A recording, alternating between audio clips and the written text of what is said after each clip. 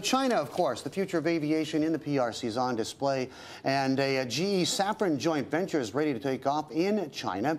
Chaker Chahrour, Executive Vice President at CFM International, joins us from Singapore today. This is a 50-50 joint venture between General Electric, the aircraft engine major, and the Safran Group. CFM won a contract to exclusively supply engines for the C919, which can seat up to like 160, 170 people, and will enter service in about the year 2016. Joins us from Singapore today. Chaker, good morning to you.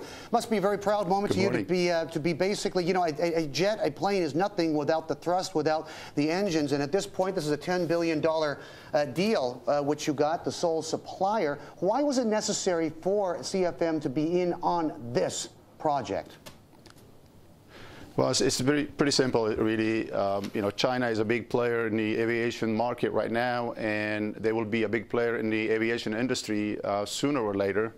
And we didn't really want to be left out of that market. They represent about 10% of the total aviation market, and they have you know, started wanting to build their own airplane back a few years ago with the ARJ, and they learned tremendously from that. And this is sort of the next step in the evolution with the C919. And we have the right product. We think is going to be a commercially successful airplane, and we want it to be on it. Chaker, give me some of the mechanics of how this is going to be done. Is it going to be produced in China?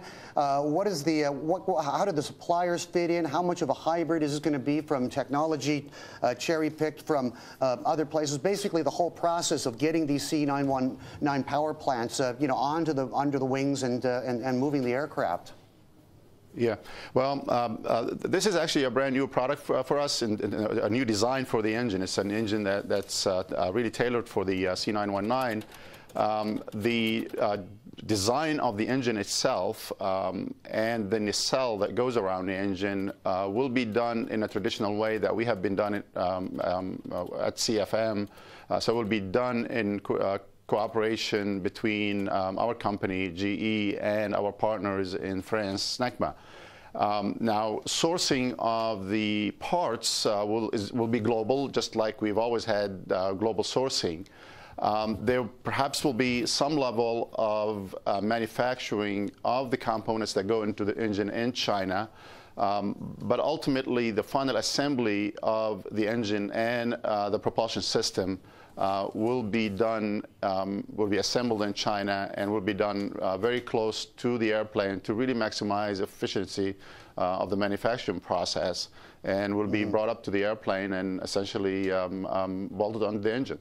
And how much? This is Chaker. This is just the opening salvo, right? I mean, there's many more years, many more stories in the China aviation space to come. What kind of a role is CFM going to play in that evolution?